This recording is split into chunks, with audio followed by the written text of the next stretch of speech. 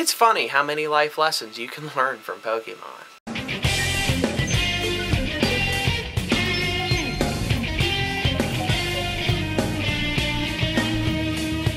This time, the lesson I wish to bring to you from this wonderful little game series comes from its online play. It's battling. It's competitive battling. Like I said before, it's a fun little thing, passes time, but the lesson to be taken this time from it is dealing with problems. You see, in the Pokemon battling, you have to make decisions based on the fact that, well, you have a problem. Your opponent has dudes, you gotta knock them out.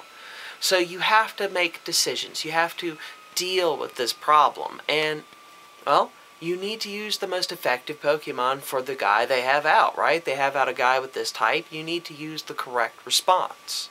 Now, when dealing with the problems that life were to throw at you, the same rule applies. If you have a problem before you, you need to use the correct tools to deal with the problem. Not just any flailing response will work. I mean, it may to a point, but even if it does solve it, that's a very inefficient way to do it. Just like in Pokemon, you could throw out the wrong type and get lucky or brute force your way through, but it's not an effective way to win, and it might cost you the match to do one battle that way. Now, taking this whole thing to where it can be useful to you, when a problem occurs in your life, take a moment to assess the situation. Don't just jump in and say, well, there's something happening, I need to do something right now, let's fix it, go. You're rushing. And unless the situation actually calls for you to rush immediately, don't. Take a moment to see what the problem is made up of, to see what causes the problem, and what tools you have on hand to deal with the problem. If you take the time to evaluate it, you may find that, well, yeah, it's a problem, but you actually have the answer right here. If you just do this one thing, you can address it. But you may not have noticed that at first. Now, the counterpoint to this comes to, while you should take the time to evaluate the situation, choose the correct tools to fight the problem, don't take forever to do that. Like, at least if you're playing with the online Pokemon simulators, you usually have a battle timer. You can't spend 10 minutes choosing your right move. You have a limit. And many times problems will have those sorts of limits to them where you don't have forever to solve them.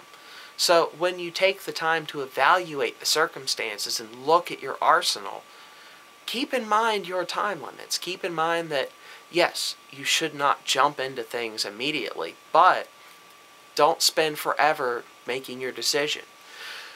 Don't be paralyzed by the fact that you have a choice to make and then make no choice at all. These two angles here must work together in your thought process when dealing with a problem. Don't rush it, but don't let yourself get caught up so much in the solving of the problem that you don't execute the solving. It's an easy trap to fall into. You're so worried about what could happen next that you never make your current decision. And it's a balancing act. It involves that ever-important thing called moderation. But just take stock of your situation, including how much time you have left. Take stock of your tools, the options, the problem itself. Be aware of what's going on around you. And then when a problem does occur, you have tools, options, and ways to deal with it. And if you just use the right one, well, you'll find that problems are usually less than they seem to be at first. Just something to think about.